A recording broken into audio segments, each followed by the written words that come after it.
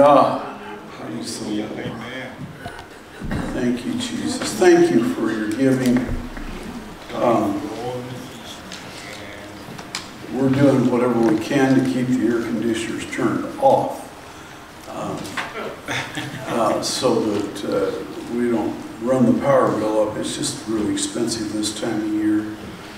And I know that if you give what God puts on your heart to give, the need will be met and everything will be hunky-dory and okie-dokie. All right? Amen. We try to be careful with everything that we're doing. God is good. Raul said he wasn't going to require me to sing today. Said he wasn't going to request me to sing. Sometimes I take requests, and sometimes I sing anyway.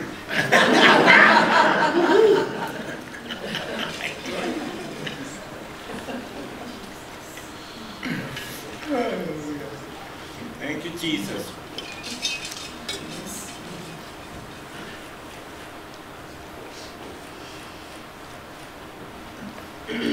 Thank you, Lord Jesus. Hallelujah.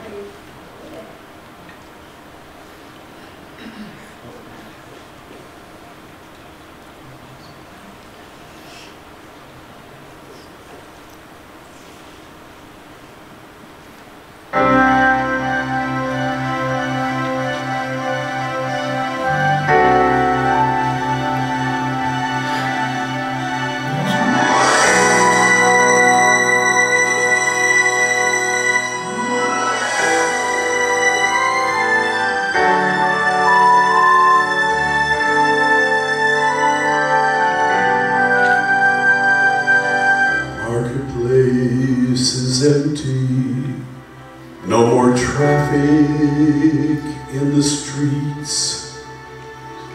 All the builder's tools are silent. No more time to harvest wheat. Busy housewives cease their labors. In the courtroom, no debate. Work on earth has been suspended as the King comes through the gate. He is coming, the King is coming.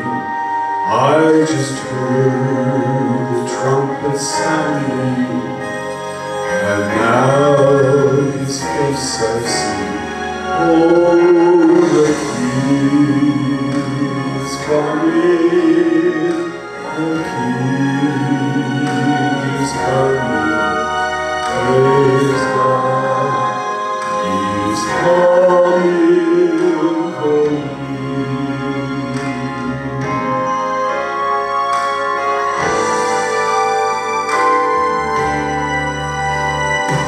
Happy faces line the hallways, those whose lives have been redeemed.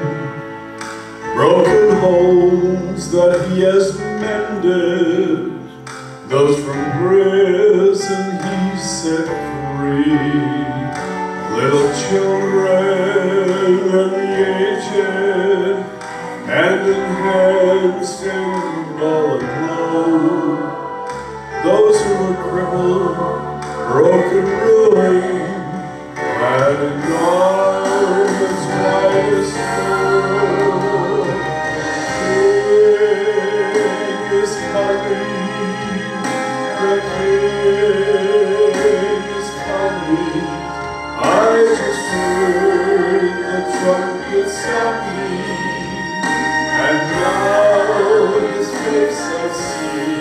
Oh, the King is coming, the King is coming, praise God, He is coming for me.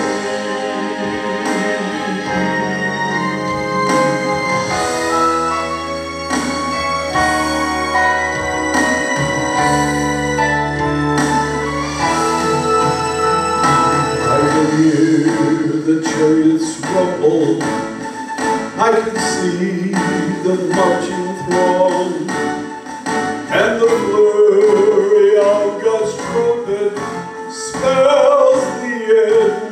sin and wrong.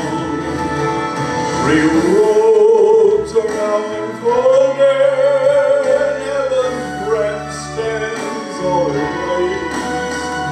Heaven's choir is now assembled, starts to sing Amazing Grace.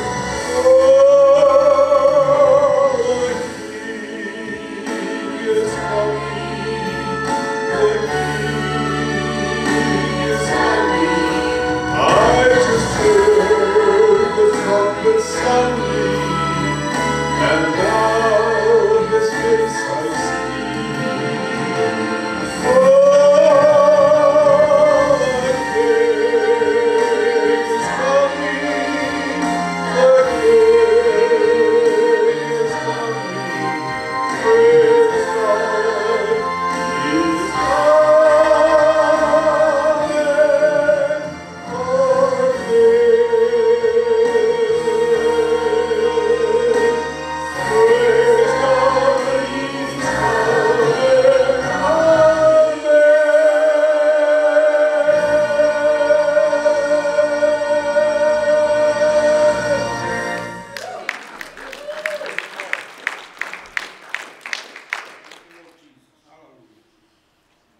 Praise the Lord.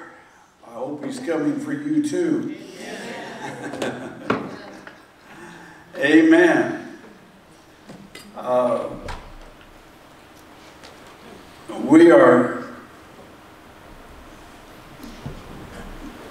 in dangerous times, and a lot of people don't pay attention to it.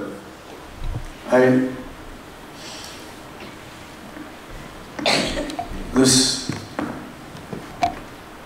isn't really my message, but something I feel led to say.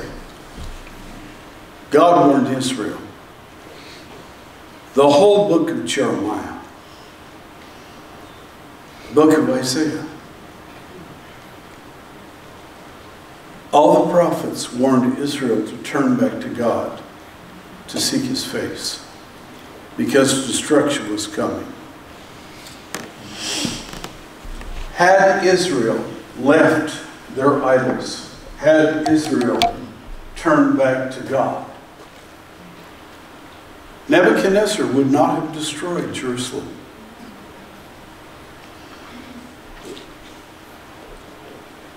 It was not God's plan to destroy His people. That wasn't His desire. But His desire was to have a nation that served the living God, not a bunch of idols, and not a religion full of sexual deviancy. The worship of the Baals was about as corrupt as you could get. What we know about it. Child sacrifice. The same ugly spirit that is in America today. And in this bill in Arizona, they're trying to pass this next November that allows you to butcher babies anytime you want to. Preach. We need to pray. Amen. And we need to seriously pray. Amen. Because disaster is on our horizon. That's right. And if we don't pray, we will see things get really bad. I hate to say it, but America is not the same America I grew up in as a kid. It's just not the same. The thinking, the people, the honoring of parents and mothers and fathers and those that are in authority, and Amen. going to church is a bizarre activity to most of our country. And I want to tell you that if America doesn't turn around, we're headed for disaster. We are. Amen. And the prayers of God's people can mitigate that disaster. Amen. Amen. Preach it. Yes, amen. And there's two aspects to this. One is to avoid the judgment of God on our nation.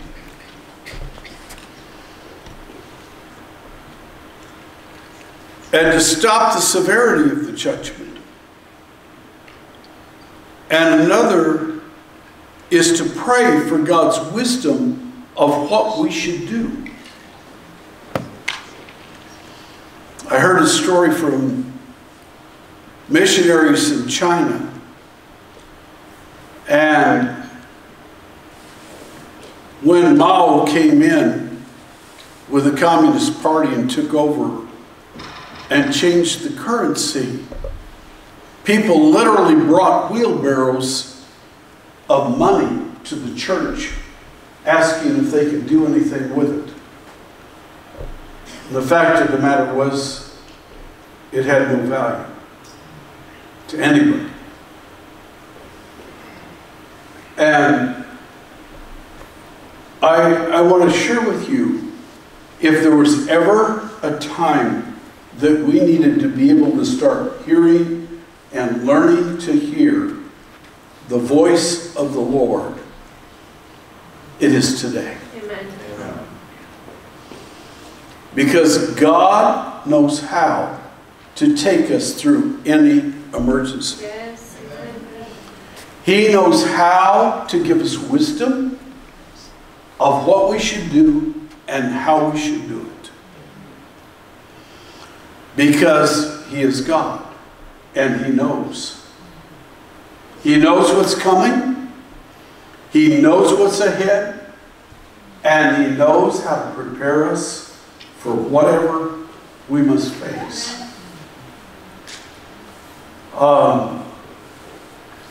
Jeremiah was caught up in the midst of a bunch of people that called him a traitor. They were wanting to kill him because he told the king, he says, "You're not going to win. Nebuchadnezzar's going to tear you up." And the king wouldn't listen and called him a traitor. But God preserved him.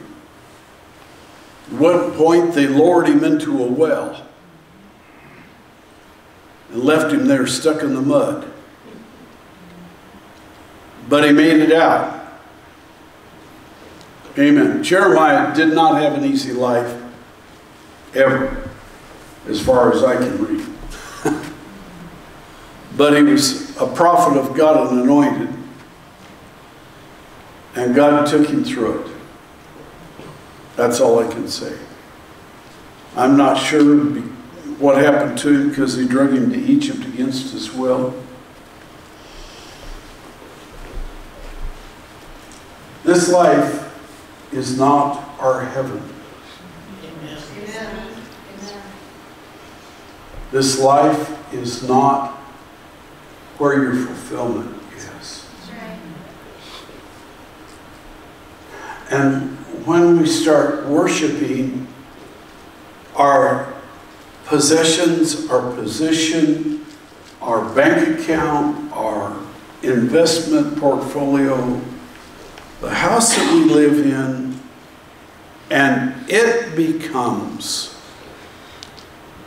a pseudo-God to us, we are in danger. That's right. The only thing that we should worship and enjoy is our God in heaven. Amen. Amen. Yes. Because everything else can be taken from us. Amen.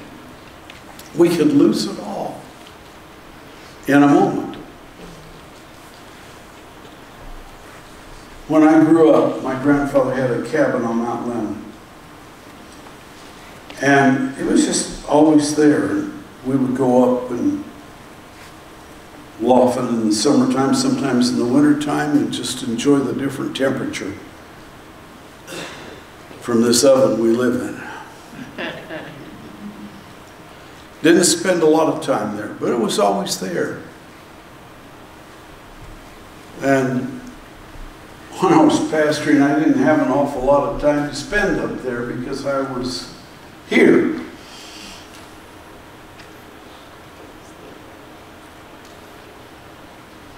But there was a fire that came on Mount Lemmon. And I went up there and looked at the remains.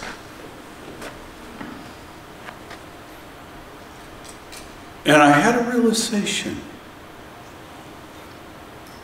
of what nothing looks like.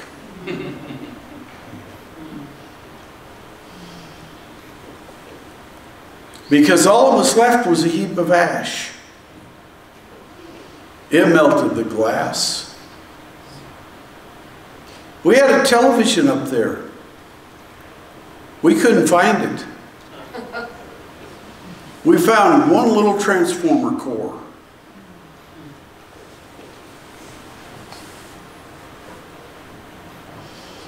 It melted glass, it melted metal.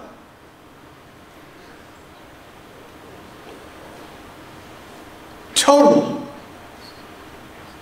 Memories all gone. Memories I'd had all my life. They literally started building it when I was born.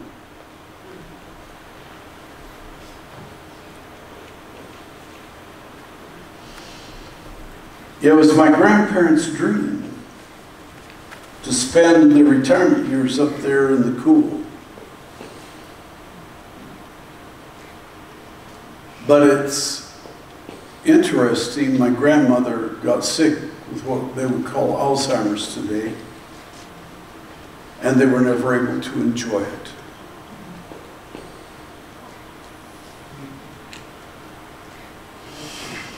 And folks, I want to tell you something. It's vanity to put your value on anything except the Lord. Amen. You're going to be disappointed. Because this world will not provide you with the joy and the peace and the satisfaction that your soul creates. You were designed to be a child of God. Amen. You were designed to have a purpose. Yes. Every believer is called to a function, to a job, to a ministry. And all believers are called to worship together. Amen. And to pray. And to stay in God's Word. When we, instead of setting our affection on things above, we are setting ourselves up for vast disappointment. Yes. Do I believe in wisdom? Yes. Do I believe in saving for retirement? Yes, I do believe in those things. I've tried to do those things. I think it's wisdom. Solomon says, look at the ant. Learn from the ant under your feet. Insignificant creature, constantly storing food. You got to be smarter than an ant.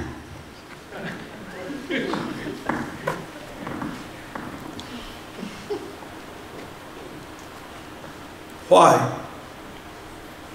Because our fulfillment is in the Lord. Let me say something. We got our eyes so much on this worldly system, our possessions and other things that we have. And boy, I just love getting into a shower and turning the water on and being able to have a shower.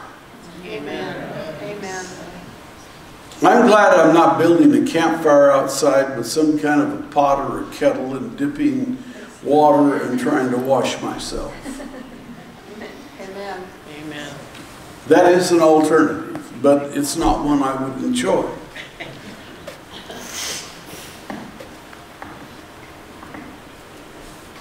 I enjoy the good things that God's given us.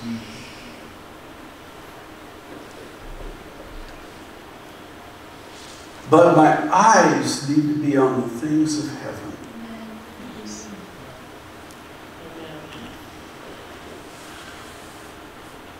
Luke 6:38, seek ye first the kingdom of God and His righteousness.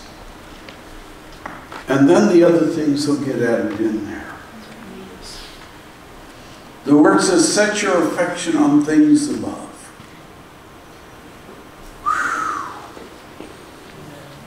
You say, why is this important, Brother Stowell?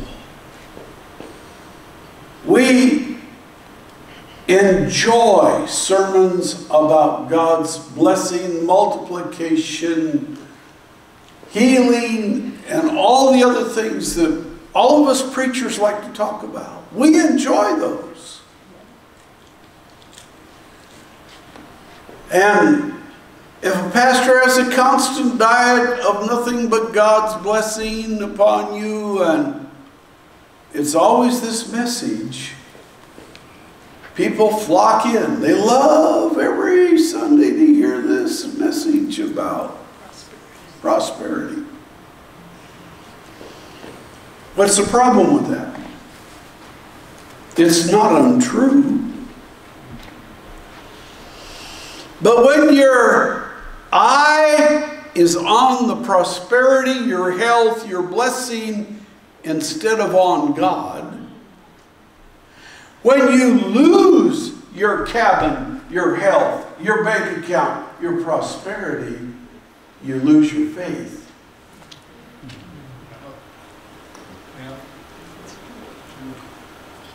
And then the devil comes and says, well, God did this to you.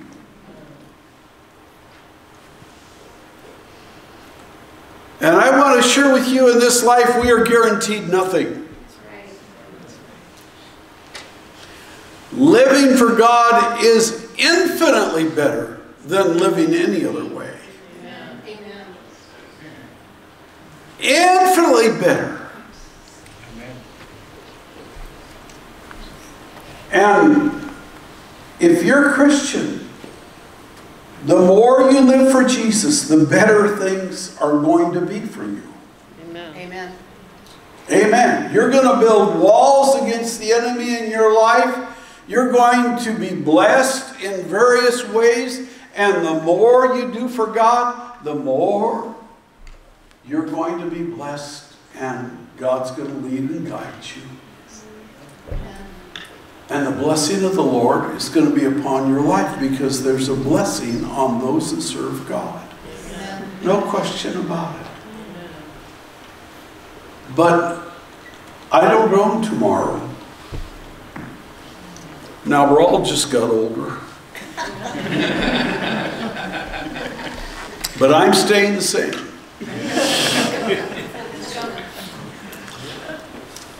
Penny's reminding me that September's coming. Huh? You get the same color in your hair too. Yeah, well, it reminds me about the color of my... I got this when I turned 40. It's from the antique pharmacy. Over the hill pills. Can I have something?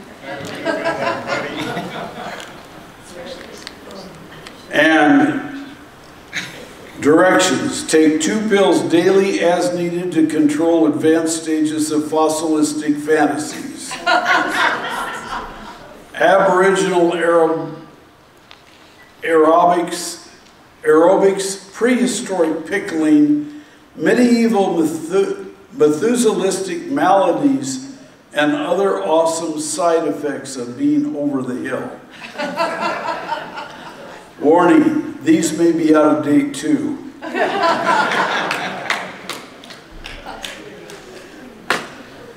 I got that when I turned 40. That was 26 years ago. Almost. Not quite. 25. 36. 35 years ago. We'll get the math eventually. I need to take a couple pills, I guess.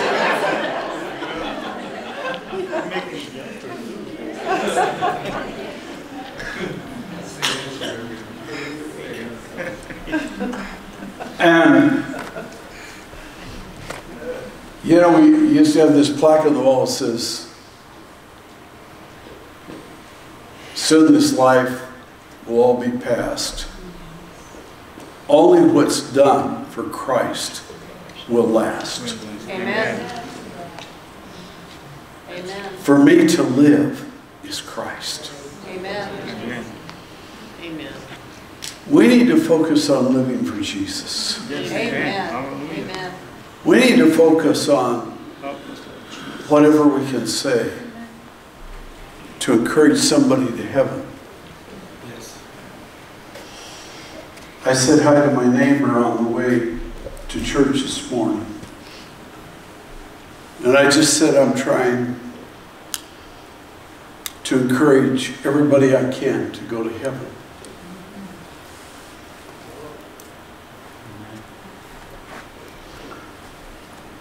And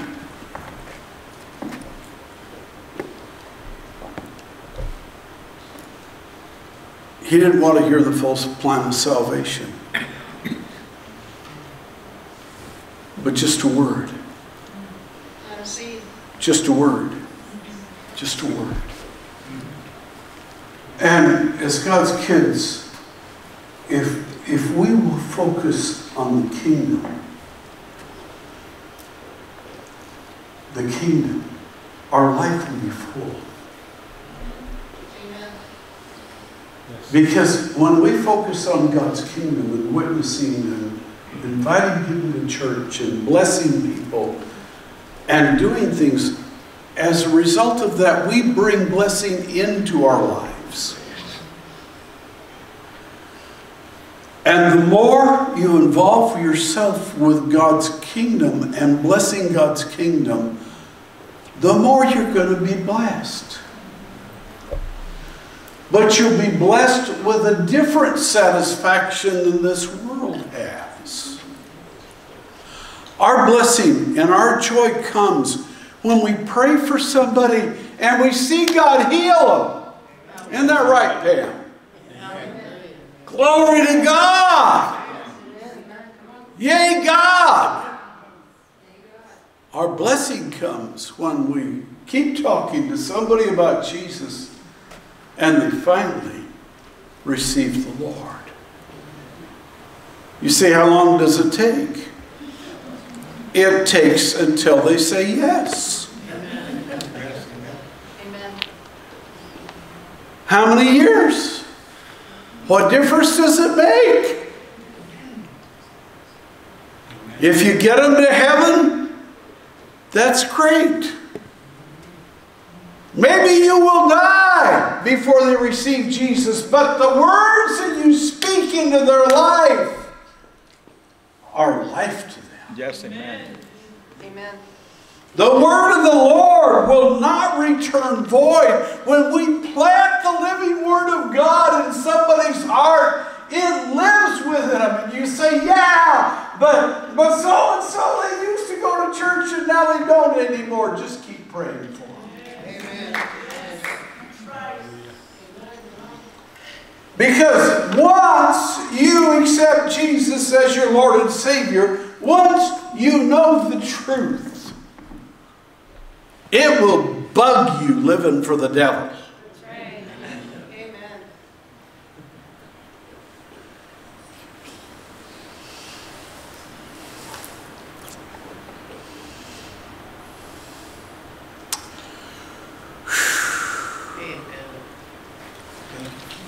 I'm deviating from 4 pages of scriptures.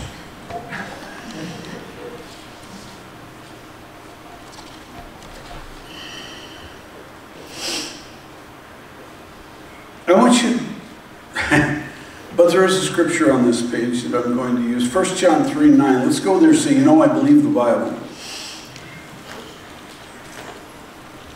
I want you to look at this.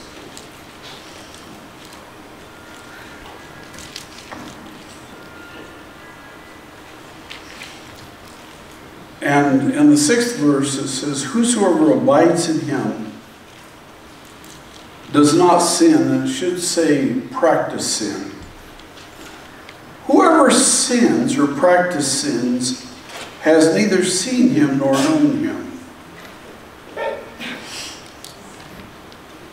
Little children, let no one deceive you. He who practices righteousness is righteous, just as he is righteous. He who sins or practices sin is of the devil.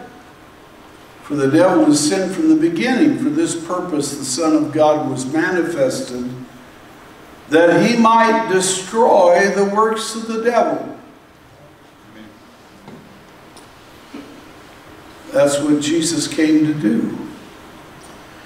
Now look at verse 9. Whoever has been born of God does not sin, or in the Greek, practice sin. For his seed remains in him, and he cannot, Amplified says, keep practicing sinning, because he's been born of God. When you receive Jesus, there is a divine implantation of an eternal spiritual DNA into you, and you become a new person in Jesus. And you no longer can enjoy what you used to enjoy. Yes, thank you, Lord. And when you are born again, there is a divine DNA put in your spirit and in your soul. Your body has still got problems. And don't ever trust it. Don't turn your back on your body. It'll get you. Your flesh is your enemy. Amen. Amen. I've been working on getting less flesh. But your fleshly man is your enemy. Your earthly desires and stuff will get you into trouble. That's what Satan uses to drag you into difficulties, because he knows with that old nasty hook of sin, if he can get it into your flesh, he can drag you into places you don't want to go. He's a nasty devil. And he hates you. He hates every human. Because when he looks at humanity, he sees the image of God stamped on every person. His weapon is sin, because there's nothing he likes better than to see humans destroy themselves.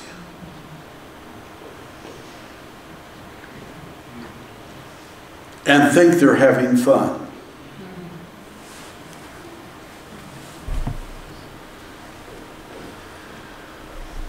And if he can bring sickness and disease and destruction into your life, it just makes him so happy.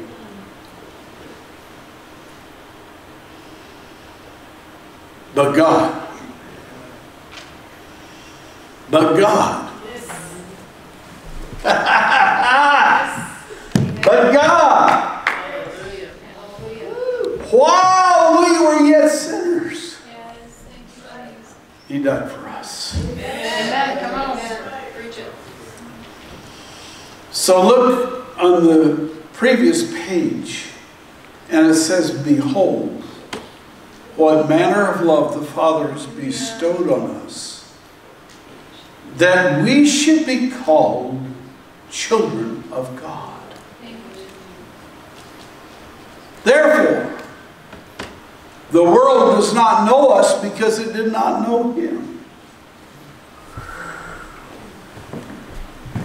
To the world, you're going to be weird.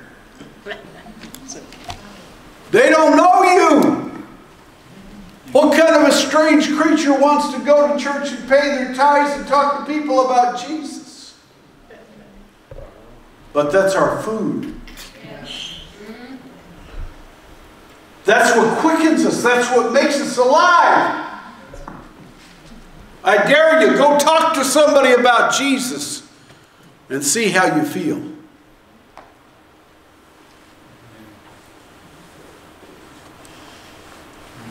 Talked to a guy that was down, he didn't go to our church. But the church he went to believed in salvation. It was at work. We were stuck in this, what they called the residue plant. It was a place that they tried to make things out of acid mud that was a leftover of the process of a smokeless smelter.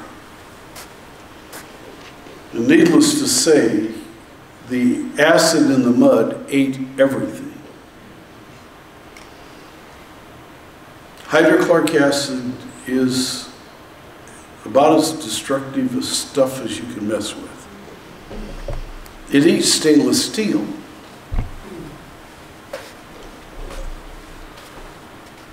It dissolves copper.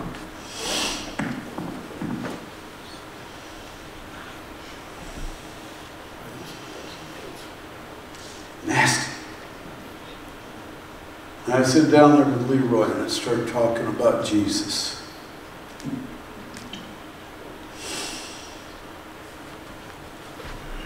You want to feel good? Start talking about our Lord. I used to sing that song, Tell Me the Story of Jesus, right on my heart, every word. Tell me the story most precious, sweetest that's ever been heard. Talk to me about Jesus. That is my food. That is my Savior. That is my Lord. That is my family.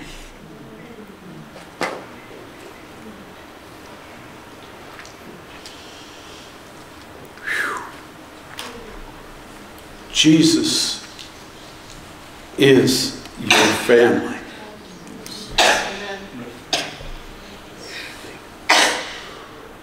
He is your Lord, and He is your family. Whew. If you want, and what we need to survive hard times is placing our affection on Him instead of on this world. And we need to realize that if we build a cabin, it could become ash. Amen. If we build a tower, it could fall down. If we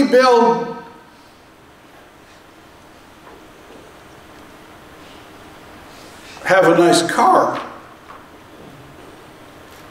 it'll break down someday. And if you go to a dealership to fix it, it'll be really expensive.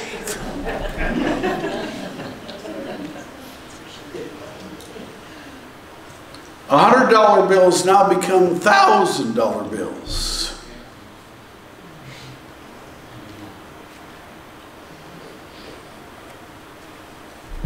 And a $1,000 transmission has become a $10,000 transmission.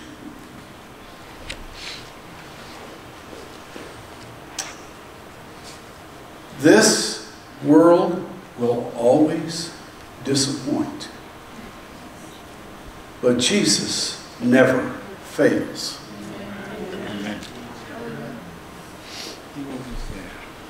Jesus will not fail. So what if I have to go through this? What if I have to go through that? You're going to go through it with the Lord. You're not going to go through it by yourself.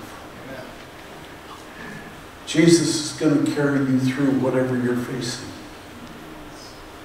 But what if this happens to me? What if that happens to me? You've got a friend that sticks closer than a brother. Your earthly friends, they can leave you, they can betray you. Believe me, I know all about that.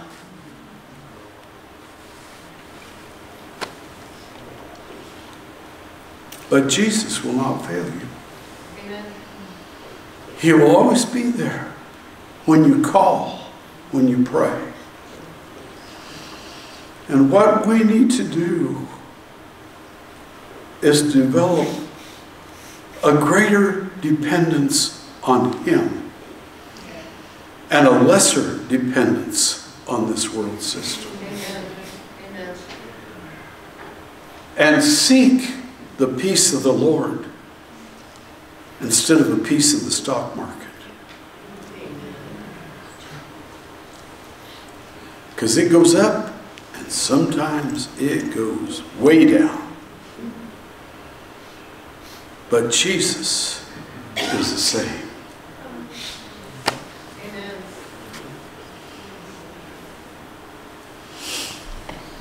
God cares about every one of you. So I'd like to ask you this morning, would you just gather around the front? Let's close this service. And let's just join together in prayer and say, Jesus, would you help us to get our eyes on you?